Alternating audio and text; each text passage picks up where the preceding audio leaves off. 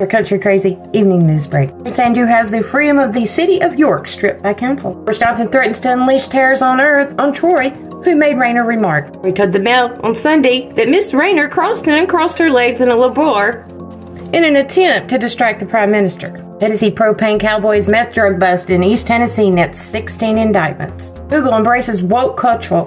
You will now be flagged for using politically incorrect words while searching.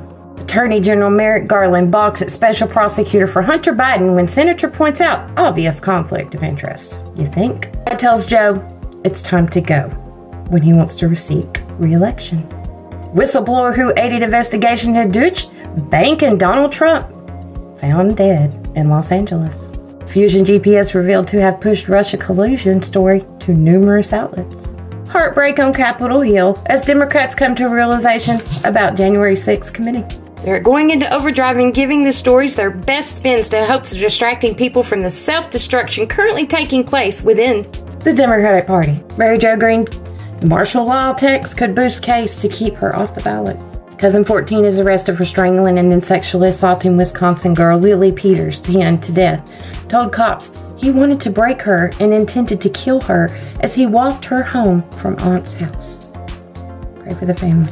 The CDC and the FDA altered COVID guidance and even suppressed findings while under political pressure. Bombshell report suggests whistleblower employees say they feared retaliation if they spoke up.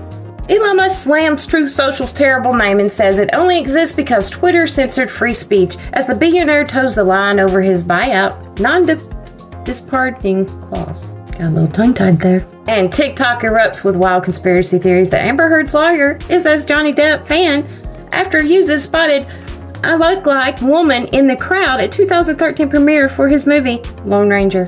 Population increased by 1 million in Biden's first year in office and cost the taxpayers an extra $9.4 billion. I'll say again, $9.4 billion. Conservative group research reveals. And senators say it's ridiculous of Biden considering canceling all student loan debt because it will raise taxes by $13,000 per person and make inflation worse. And 65% of Americans don't have a college degree. Before Washington's Nerd Prom, lots of risk-benefit calculations, the New York Times says with Fauci. Is it safe for President Joe Biden to attend the so-called Nerd Prom, otherwise known as the White House Correspondents' Dinner? Should the dinner even be held? And over $5 million is missing from President Biden's transparency reports, the report states. Joe Biden declared $7 million more in income in his tax returns than claimed on the government's transparency reports following his time in the vice presidency, and at least $5 million of the extra income unaccounted for. Country Crazy's Evening News.